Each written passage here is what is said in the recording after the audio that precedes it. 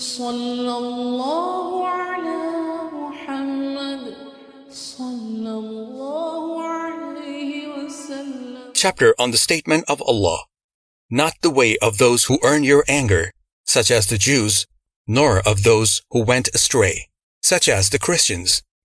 Qur'an, chapter 1, verse 7.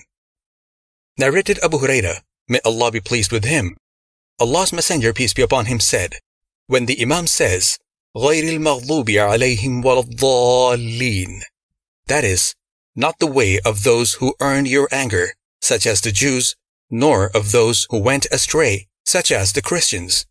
Qur'an, chapter 1, verse 7. Then you must say, Ameen. For if one utterance of Ameen coincides with that of the angels, then his past sins will be forgiven.